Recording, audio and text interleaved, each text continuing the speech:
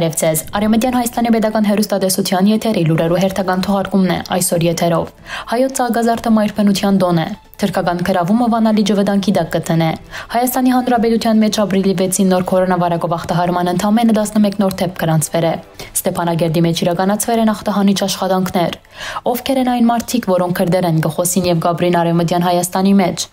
Արեւմտեան Հայաստանի Շըրնակ նահանգին գտնվող Զմրուխտեայ Աղբիւրները կվերածվին զբոսաշրջային վայրի։ Գոստանտու բոլիս բնագող փոքրիկ հասմիկը կներկայացնե Կոմիդասի 150-ամյակի նվիրված ցուցադրությունը։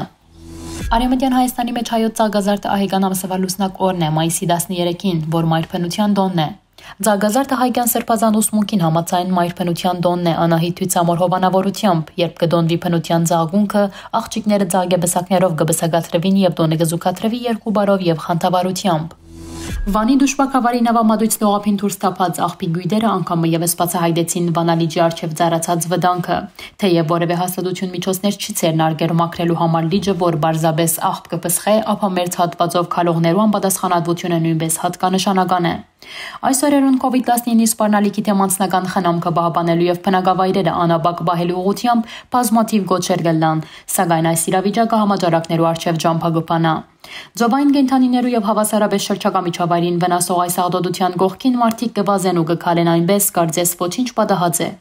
Զարմանք հարուցող աղբագույդին մեջ կան տարբեր տեսակարարկաներ եւ թափոններ, հողաթափեր են մինչեւ տիկնիկներ, անիվներ, պլաստիկ շիշեր։ Նյութի շարունակությունը կարող եք կարդալ մեր գայքեչեն։ Հայաստանի մեջ ապրիլի 6-ի դրությամբ հաստատվել է կորոնավարակով ախտահարման 11 նոր դեպք, մահվան 1 դեպք։ Վարակվածներու ընդհանուր թիվը հասել է 833-ի, աբաքին վեր է 62, մահացել է 8 քաղաքացի, ընդհանուր փորձաքննվեր է 4096 քաղաքացի։ Այսօր մասին կդեղեկացնեն Արցախի հանրապետության ներս նոր կորոնավարակի տարածման կանխարգելման աշխատանքները համակարգող միջկերադեսչական հանձնաժողովի տեղեկատվական շտաբեն։ Աշխատանքներու աշխարհագրությունը կընդգրկի քաղաքի գրեթե ամբողջ վարչական տարածքը։ Այսօր կատարման գծված են քաղաքապետարանին ենթակա բնակարանային շահագործման տնտեսություն, ջերմային տնտեսություն, Թախտաջյանի անվան բուսաբանական այգի եւ Սանմակրում ընկերությունները։ Հիշեցնենք, որ քաղաքային իշխանություններու նախաձեռնությամբ մայրաքաղաքի համաճարակային վիճակը անվտանգ պահելու ուղղությամբ աշխատանքները մեկնարկել են մարտի 16-ին ու հետ այսու եւս պիտի շարունակվին։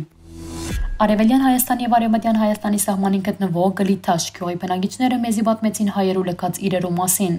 Հայերու տեղահանութեն են հետո այստեղ ապրող եւ քրդերեն խոսող մարդիկ խոստովաներ են, որ իրենք ապրին հայերու դուներու մեջ։ Գարսի նահանգի Տիկորի սահմանամերձ Գլիթաշ գյուղի եւ Արևելյան Հայաստանի իրար մեկը բաժան է Ախուրյան քեդը։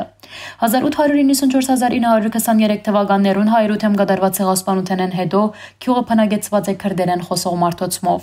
Հարևան գյուղերեն այստեղ եկած այս մարդիկ կշարունակեն օգտագործել հայկական եկեղեցիները, դուները եւ հայերու լքած ամբողջ ունեցվածքը։ Գյուղի բնակիչ Շահինը գսե, որ նույնիսկ 100 տարի անց դուն չեն գառուցած, ադոր փոխարեն իրենք օգտագործեն հայկական դուները։ Իմ դունս պատկանած է հայերուն, մենք թեր կ'ապրինք անոնց դանիքին դակ ըսավ Շահինը։ Արեւմտեան Հայաստանի հարավարևելյան շրջանին գտնվող Շըրնակի լեռները, քեդերը, բնական հանքային աղբյուրները, հովիտներն ու փարթամ բնությունը զբոսաշրջային վայր դարձնելու ուղղությամբ ծավալուն աշխատանքներ կիրականացվին։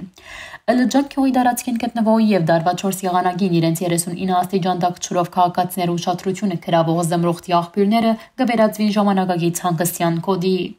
Կաթոլերան ստորոդին գտնվող այս բնական հրաշք հանդիսացող աղբյուրի ջուրը հրաշալի է եւ բուժիչ։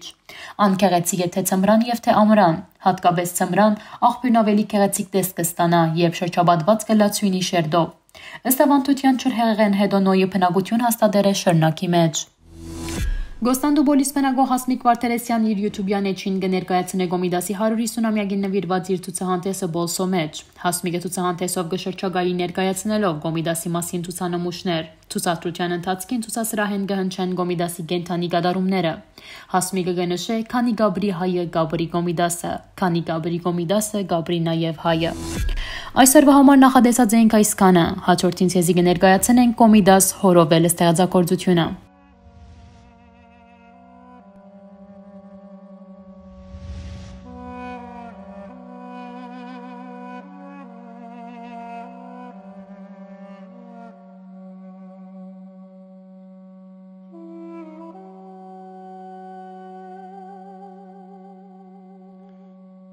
Հակալարա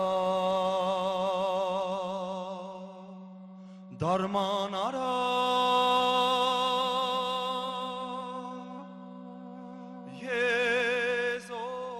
Տեսահարովակյան փոխչական դարբերակը ներկայացված է Արեւմտեան Հայաստանի պետական հեռուստատեսության պաշտոնական գայքեչեն։ Մնացեք խաղաղությամբ։